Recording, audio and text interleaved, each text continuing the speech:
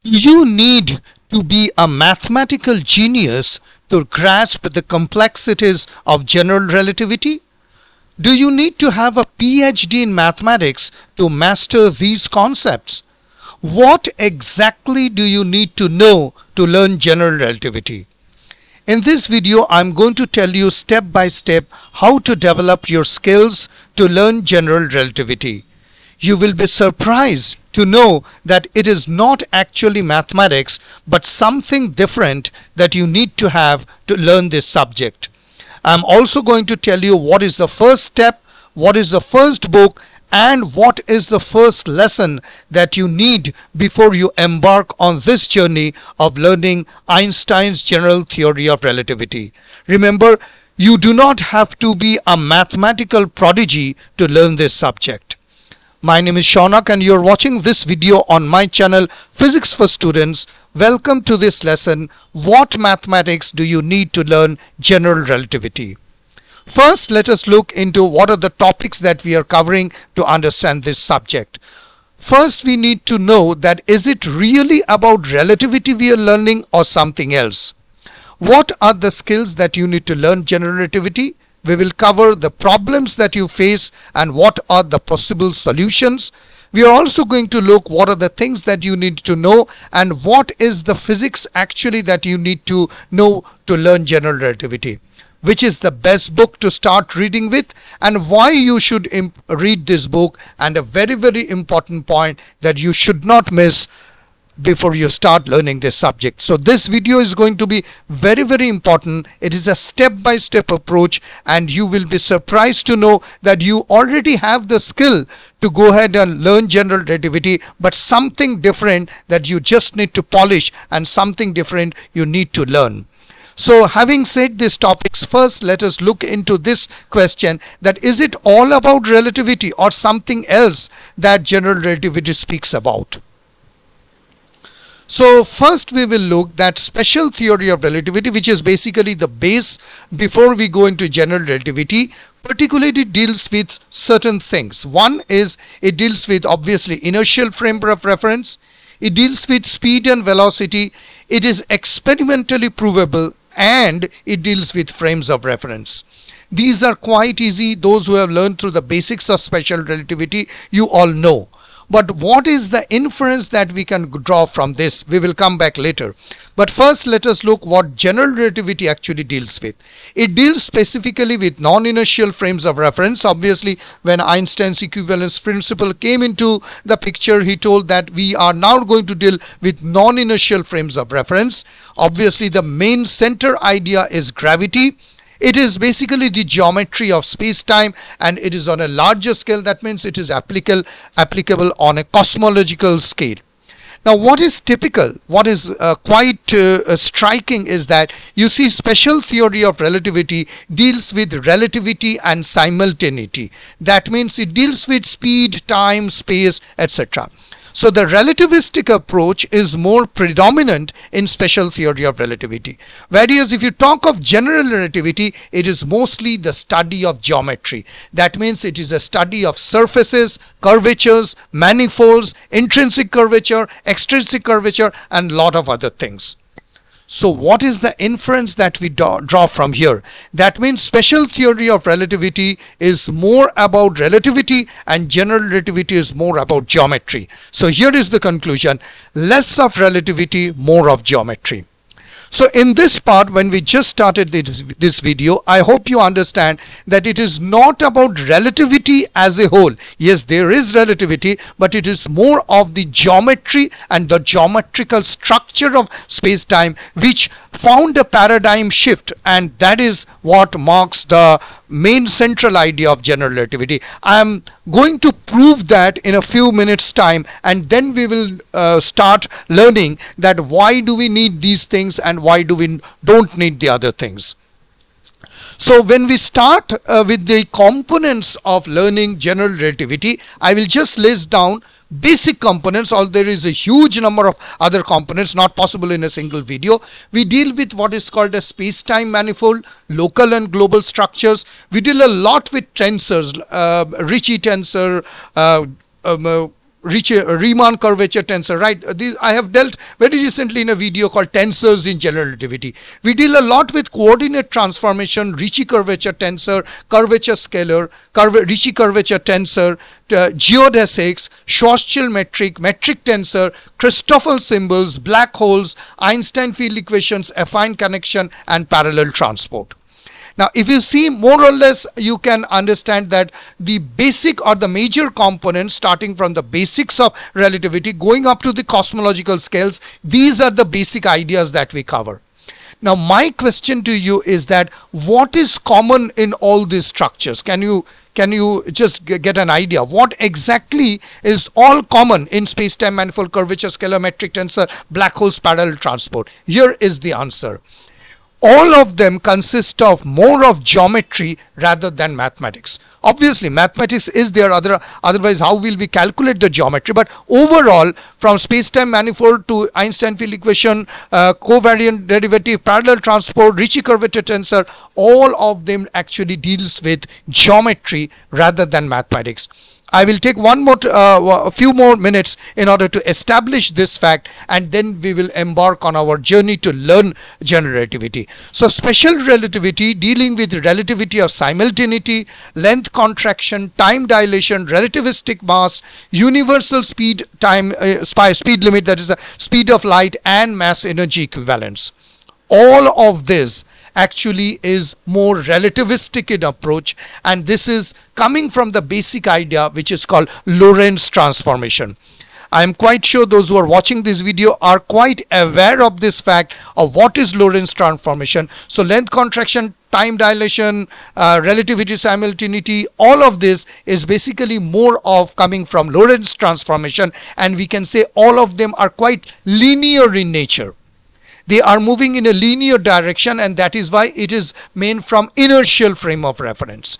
Now, when we move from here to general theory of relativity, we see gravitational time dilation, gravitational waves, frame dragging, black holes, singularities, event horizons. All of these are mostly covariant in nature. Now, if you go to my video earlier in metric tensor, you will understand what is covariant theory of gravity. What I'm trying to mean is that all of them are actually moving hand in hand. If this is so, if that is so. Covariant is basically a very technical term, but what you can understand from here is this, that it is non-linear in nature. That means from the linear frame of reference or a linear learning of physics, now we are moving into non-linear in nature.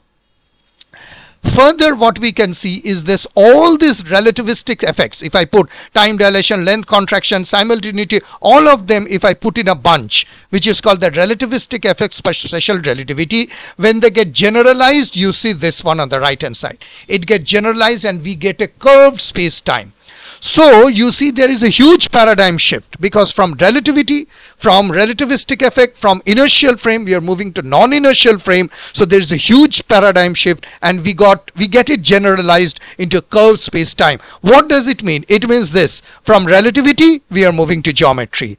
We are getting a complete change in the mathematics, because now we will be learning more about geometry, less about the relativistic mathematics, and our understanding of coordinates have changed. Obviously, if the coordinates have changed, then how we can move from flat or Minkowski space-time to curved space-time?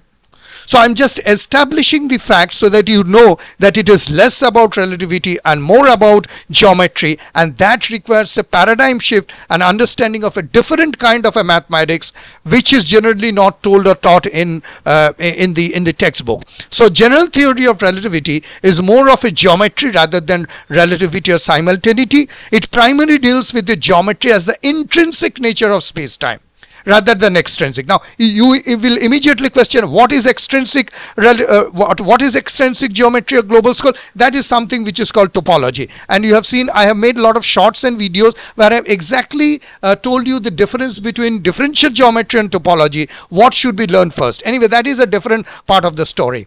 So you see all these parallel transport, covariant derivatives, Christopher symbols, geodesics, curvature tensors, stress energy, Schwarzschild solutions. These are more of a geometric understanding of physics, geometric understanding of mathematics.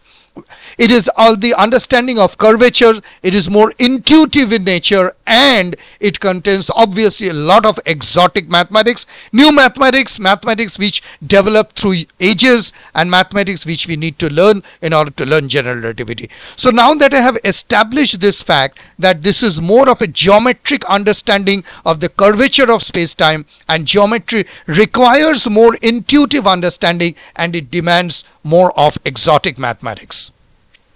So you see all these things to summarize: length contraction, time dilation, transforming even Maxwell's equation to special relativity, speed of light, etc. And on the right hand side we get tensors, geodesic, parallel transport, Riemann curvature, curvature tensor. This is basically what we call the transition from relativity to geometry, and less of relativistic effect, more of the nature of space-time. So this is actually the most important part. That is why I asked this question: is it all about what do we mean by textbook relativity? No, it is not the textbook relativity, but it is more of the geometrical structure of space-time, and there is a total paradigm shift from the basic mathematics moving into geometry. So now we come to the question: what are the skills that you need to learn, that you need in order to learn general relativity?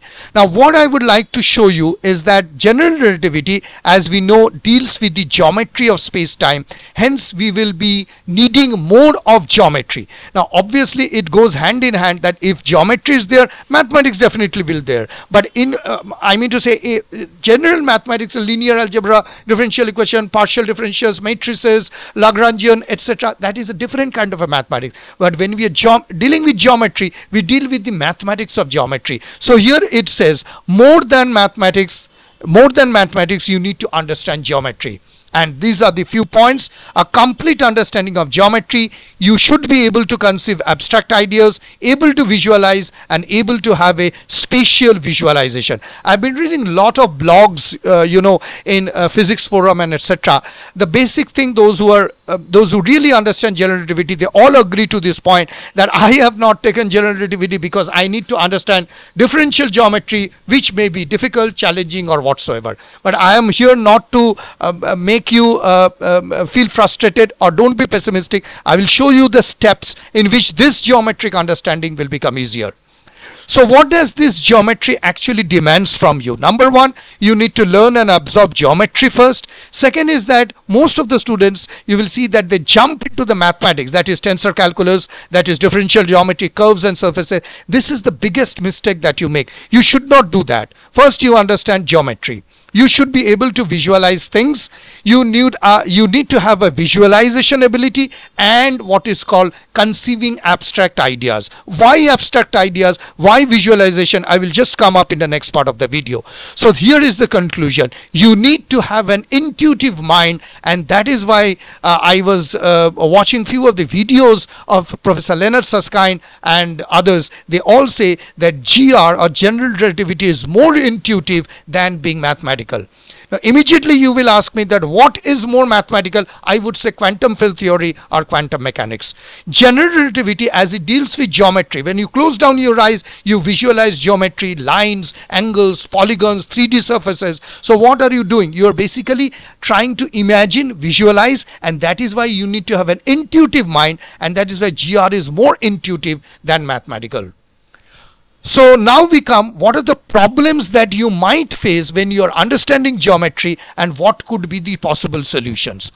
The first thing is this one, visualization.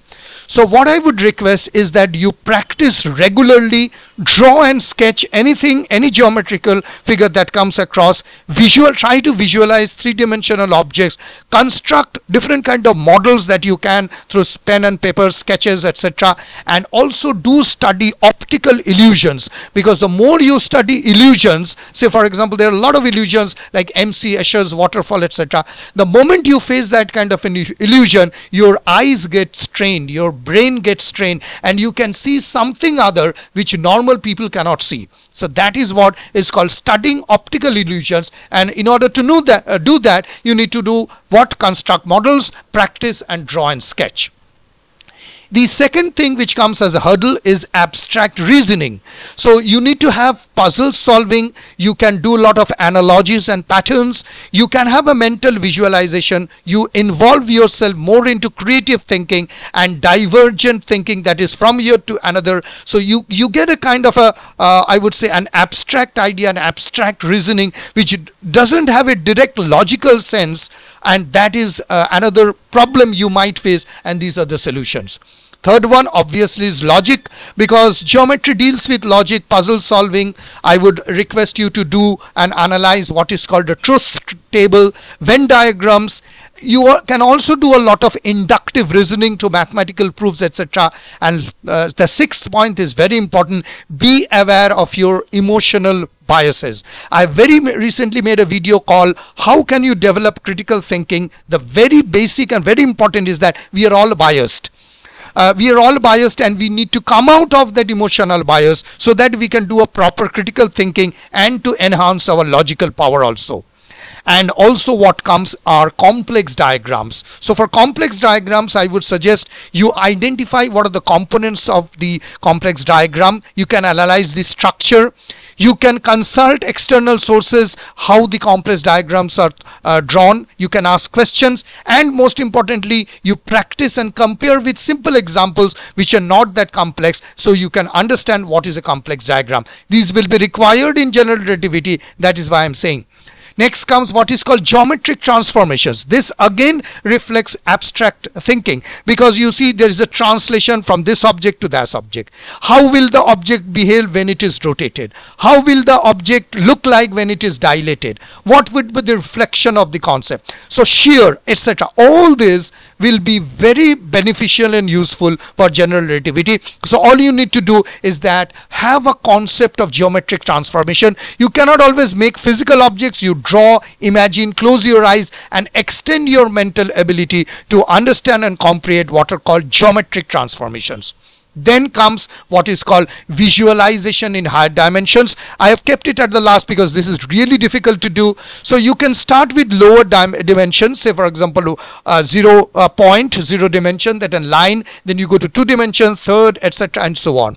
You can visualize hypercube, which would be relatively easy. You can study cross section, for example cylinder, cube, hypercube, or any kind of a three dimension, and how do you do the cross section and what is the outcome of that. You can see a lot of animations on YouTube, and you can study mathematical concepts. And the last one is called problem solving skills. Obviously in geometry you need to have a problem solving skill, so you need to embrace creativity, implement the solutions, generate possible solution, and you should have an attitude to solve problems.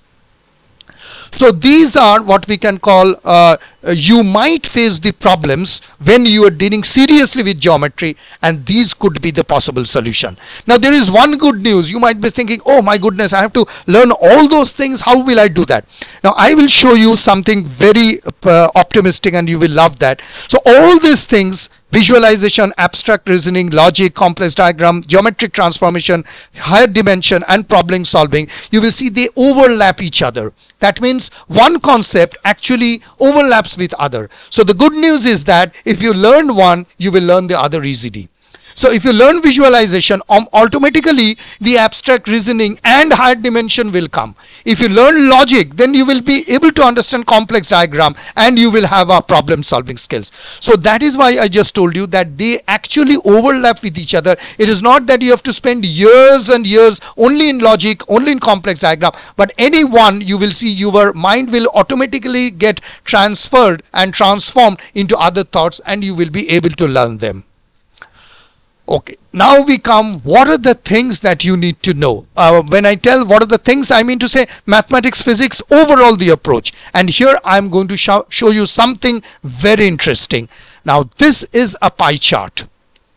Why I'm drawing this pie chart? You see the classical physics is the blue one.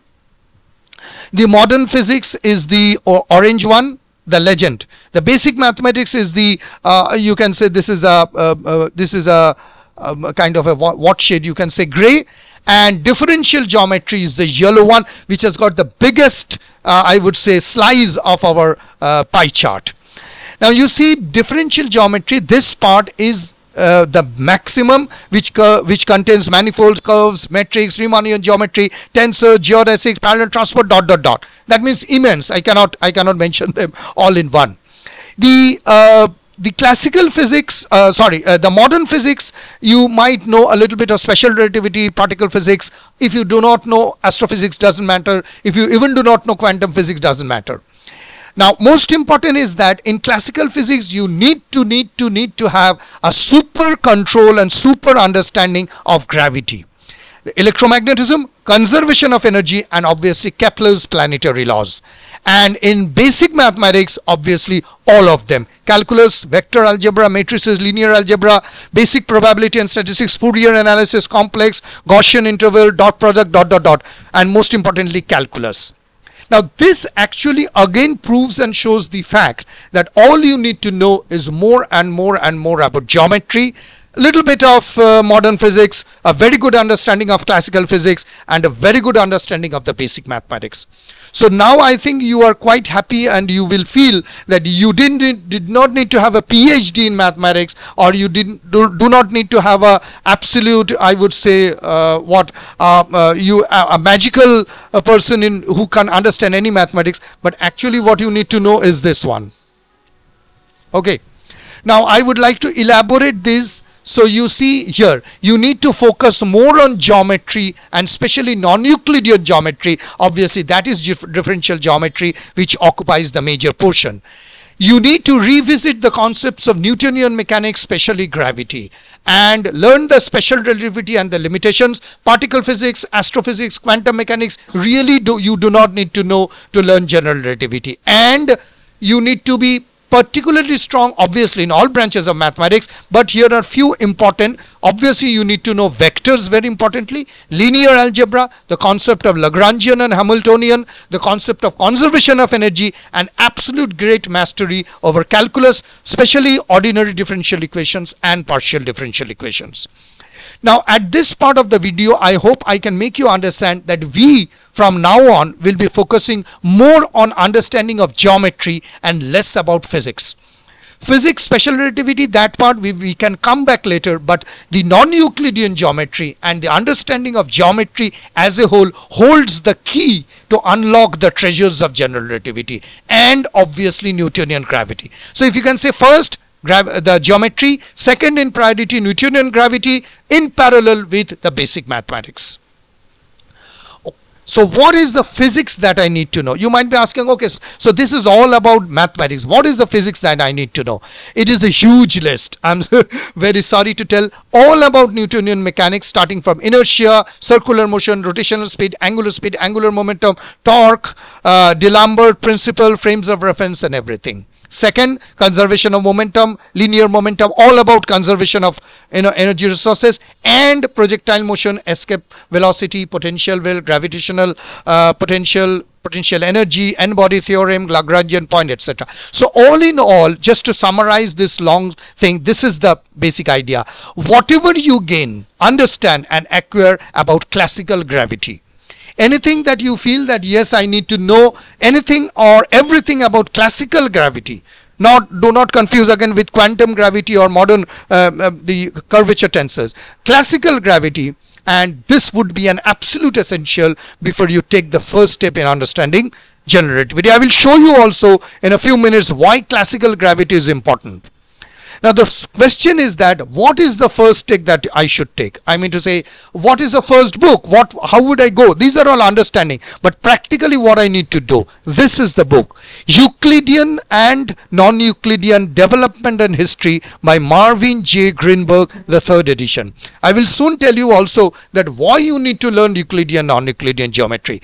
In Amazon, you get a rating of 4.2 of 5, and this is Marvin J. Greenberg. He received his doctorate in 1959 from Princeton University under the very famous mathematician Sir Lang. Go to Amazon, search out Sir Lang's. He has got absolutely great books on linear algebra, so you can understand the credibility of this person. I will just quickly show you a few excerpts from the book, and then you can understand why I am talking of this. So you see, it is a detailed and comprehensive understanding of Euclidean and non-Euclidean geometry. First is that it will start with Euclid's geometry. It will the professor will give you a thorough understanding of origins, axiomatic method, parallel postulate, and then the attempts to prove the parallel postulate, and it will give you certain exercise to solve. Then it will go to logic and incidence geometry, where this negation, quantifiers, incidence geometry, all these things are covered. Then it will come to Hilbert's axioms, axioms betweenness, axiom of congruence. This is absolutely methodically and designed in one of the best books that I have seen. Neutral geometry, it will also cover exterior angle theorem, measures of angle, etc. And then it will go to the history of the parallel postulate that was proclaimed by Proclus and Wallis back in Greek. So that is how we tried to prove the history of the parallel postulate. Then it will deal with the independence of the parallel postulates, that the Poincare model, the perpendicularity. Then it will show the philosophical implications of that. Then Professor Greenberg will show you what are groups, applications of geometric problems, reflection, rotation, translation. I was just talking about this, that geometric transformations, and then the discovery of the non-Euclidean theorem by Gauss, Lobachevsky, Janusz Bolai, and others, and there will be reviews, exercises, etc. I have just covered the basic idea, I mean to say the table of contents, but there is a lot more into this book. Now the question is, so this is few more: Klein's groups, application of geometric problems, translations, half turns, further results in hyperbolic geometry, and so on. Now the thing is that, to summarize, this is the most comprehensive exposition of non-Euclidean geometry with an emphasis on hyperbolic geometry. It is very dense, it carries lot of historical facts, proofs are well made, and this is a very basic but a great understanding of geometry, starting from Euclid moving up to non-Euclid. Now the question is that you might be saying, out of all those books, thousands and books of non-Euclidean geometry that is available in the market, why I am selecting this book? The answer is this one. This book gives you a historical understanding of non-Euclidean geometry. I've been talking about this in many of my videos. Be it geometry, be it real analysis, be it relativity, be it quantum physics, you need to have an understanding of why. And this why comes from understanding of historical developments of thought. Otherwise, it will be just a boring mathematics, that's all. The second is that it helps you to learn non-Euclidean geometry, why it was necessary. I just spoke. And also you will come to know, most of the students sometimes say that is it Einstein who discovered tensors? No. It is the concept of manifolds, hyperbolic geometry, curvatures were discovered long back before Einstein's general relativity. Riemann actually propounded this manifold back in 1864 in Göttingen in his PhD thesis paper. So you will come to know those, that it was not Einstein, but those concepts of manifolds and curvatures were much years earlier to that.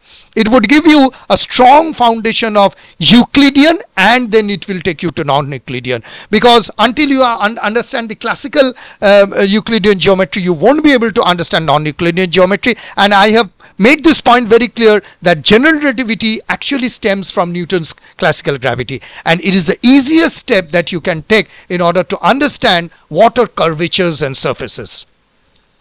So this actually would be your first step before you do anything about general relativity. This is the first book, and this is the first lesson, and this is the first step that you should take. Start with the Euclidean geometry. Although you know, brush up the concepts, see into the historical development thoughts, how things are coming into the world, and then get into non-Euclidean geometry.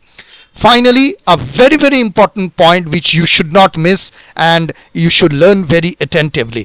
Now you see, if I take Newtonian mechanics, I can go from Newtonian mechanics to general relativity, and from general relativity I can go back to Newtonian mechanics. This might sound very weird, but wait, I will just show you why. So first of all, you understand that general relativity obviously is a classical theory. Obviously it's a classical theory, it's not a quantum theory. So you need to learn the classical theory of gravity in its best possible way. and you will see under low conditions from Newtonian physics we can go to general relativity and vice versa. I've shown it in many of my videos, but still I would like to show you a simple example. Now you see this is the partial derivative of the gravitational potential, that is the classical gravitational potential, and you see this actually gets reduced to partial derivatives of metrics, and you see there is Levi-Civita connection and all those things. So you can see here that the gravitational potential, that is a classical gravitational potential, can be reduced to the metric tensor. So what does that prove? It proves that from classical Newtonian mechanics we can move into general relativity and vice versa. Also to show you more that under weak field approximation, that will require another video to explain. Just understand that the dust, the particles, the gravity, the forces are moving very slowly, so that the mathematics are easier. So Christoffel symbols reduce much similar to Newtonian gravitation field. You see d square r by dt square, it is now basically the geodesic equation in the weak field limit of general relativity, and also gm minus gm by r square. This is actually the equation of motion in Newtonian gravity, and this you see 0 0, that is the Christoffel symbol in this limit, actually represents gravitational acceleration in general relativity. So if you don't understand these terms, these equations, not to worry, just understand that under weak field condition, under weak field approximation, we can find out that the Christoffel symbols are actually reducing to Newtonian gravity. That again establishes the fact that you need to have a complete understanding of Newtonian gravity before learning general relativity. This is the big geodesic equation, which I have reduced to a little bit lesser, and it will again go to F equals to ma. That means what? The geodesic movement along the curvature actually shows Newton's second law, F equal to ma. And this Einstein field equation, you can go and check on. I have just made a video called Beginner's Guide to Einstein Field Equations, again gets reduced to F equals to g m1 m2 upon r square. That is the famous Newton's law of gravity. So from here we get the last three understanding. We need to understand the classical physics first. We also need to understand classical geometry, and we will then proceed to understand to non-Euclidean geometry. So that establishes the fact that classical physics, classical geometry, classical Euclidean geometry, and then we move to non-Euclidean geometry. So that's all for today's video. Thank you very much for watching and taking out time. If you have liked this video, please do subscribe to my channel and click on the bell icon to get all the notification from Physics for Students. You can also contact me and subscribe to the other channel which is exclusive to General Relativity. You can follow me on my Facebook, LinkedIn, the Instagram, and the Twitter channel, and this is a page which you can also follow, which is on the life of Stephen Hawking, a fan page for Stephen Hawking, which you can also follow, and it is getting good number of followers. So I wish you would follow and find new areas of physics, mathematics, discoveries, and biography. Do let me know how do you like the video, and I will wait for your comment. Please make clear that these are the steps, and this is how the learning of general relativity will follow. Don't fall into false traps. Don't go in directly into mathematics, but it is more of a geometry rather than speaking of the general mathematics. I will be back soon making more videos on general relativity and other areas. Till then, goodbye, and may the good Lord be with you.